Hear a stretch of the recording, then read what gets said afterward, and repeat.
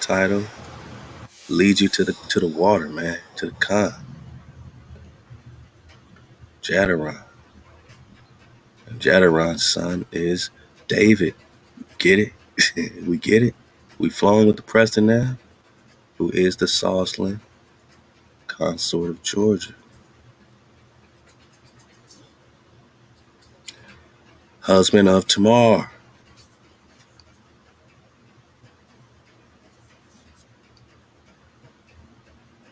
Ahab to the queen, the great. Because she had the Khan. She went to war on the front lines for the kingdom, man. Ex-wife of Uri. Right? Then she got with David Sauceland because that was her childhood love. Right? They been loved each other. So they arranged a marriage between her and Uri. He tried to hijack the whole kingdom, take the power, right? He gets ran out by David Sauceland. Then they say David killed a man. And that became the biblical story. Got it. Queen Tamar.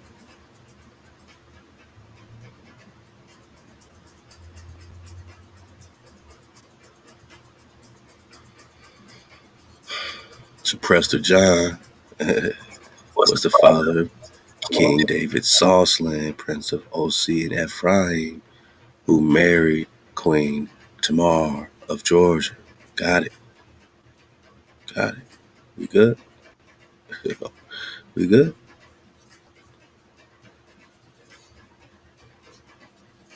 Good. She's the mother of George, and he's the father of George IV. And that George title went back, and that's how you're getting Georgia. That's how you're getting Georgia.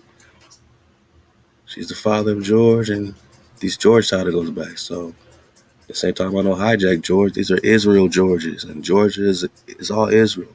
All right, so this is all Israel. That made me go crazy. All this stuff I'm showing you. All right, so you got David Sauceland now, son of Prester John, just like we just got. Right, David titles.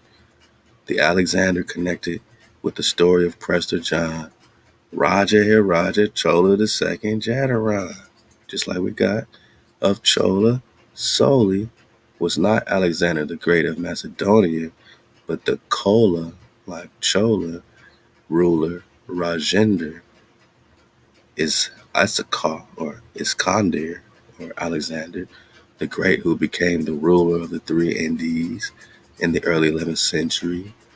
Ooh, the name Chola is also written as Soli. All right. So when you see this Soli title, we know it's Chola.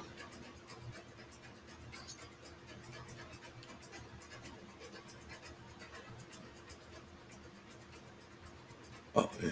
Solomon, right? Whoa. Let's press the 135, man. You know me, man. You know, I'll be belly flopping.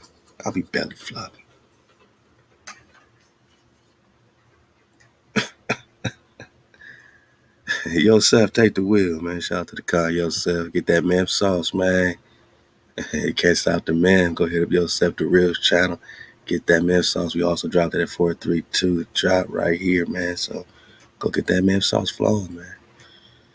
Soli is Chola, which is this Raja Chola flow. Emperor of Soli, right? But Soli is also Soliman. Soli is Chola. Whoa. So when we look back into these Chola, the Chola dynasties and all that, remember there's a whole, look up the Cholas, man. Look up the Pandians, all right? The Cholas are the kingdom of David, Solomon, all that. When you talk Chola, you're talking Solomon.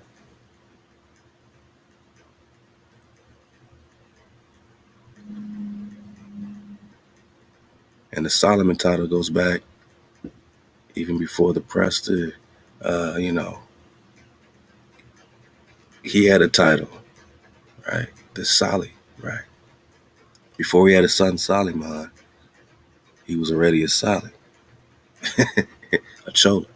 And this goes back before this Jatara. This is a whole line of David, so I just showed you, right? So let's go. I'm trying to go quick, but man, I'm taking my time. So Chola is so Soliman. The widespread influence of Christianity in India is often hidden in the histories of India. The Krishna story is a Hinduized version of the Christ story, but some would say it's the other way around, that the Christ story is a Christianized version of the Hindu David story. But let's go. Which was used as a way to encourage Christians to return Hinduism in a Christian or Krishna form. Okay. The so-called Vaishnavism and Jainism often covers over a Christian movement. The Christianity of Prester John was a form of Nestor. Here we go. I told you. So he had his own type of Christianity. Huh? Well, Christ just means anointed. So he had his own form of giving praise to the anointed HaWah, right? Framer, shaper, right?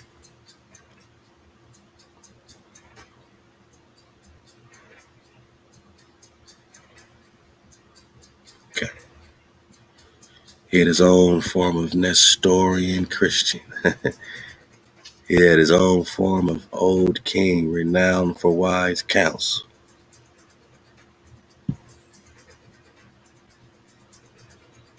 He had his own form of wisdom, right? So this Nestorianism connects to the throne. It connects to the kings and queens. It connects to wisdom, Amma. And Amma for the Saracen, for the Arab proper. Amma is the conqueror of fortune. And the Tau is the last letter of the Hebrew, which is the mark, which is the sign, which is the covenant. Got it?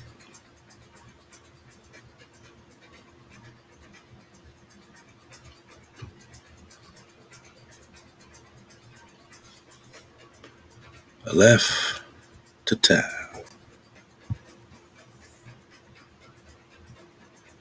Next marks the spot. Solar eclipse, Great America. Mark, sign, signal, monument. What is it marking? What is it a sign of? Oh, yeah. The sun, the moon, therefore the signs, right? Eclipse is all about a sign. The Anrus is all about carrying the mark, the sign, the covenant, where wisdom is the conqueror of this covenant, of this fortune. Mama.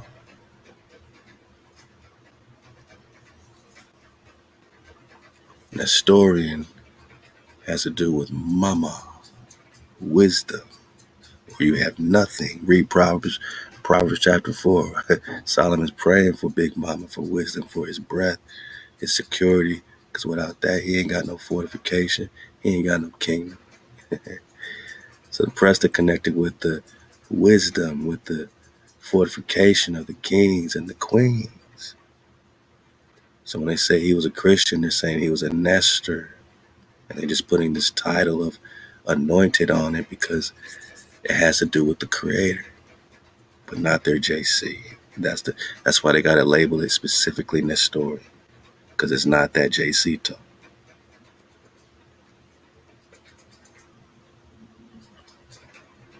So Prester John was a form of Nestor, the Christian or old king renowned for wise counsel, that had encultured itself to the Hindu culture, or we're just talking Hindu or India, superior.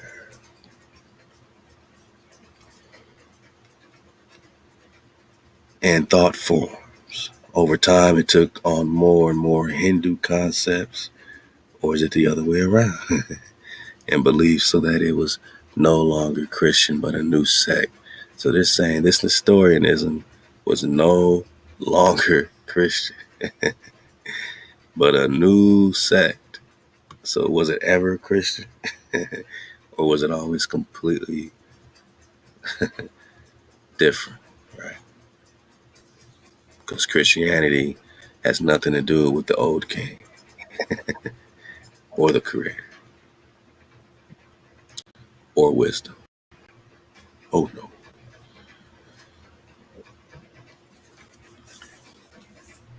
And don't say this ain't the superior Christianity, if you want to call it that, because you were looking for Prester John for 500 years so you can get some of this Nestor. You looking for Prester John to save you, right? Not the other way around. You might want to rock with the Nestor there, because it's no longer Christian. No longer Christian, boss. You know what I mean? But it's a brand new thing. Or it's the same ancient love song.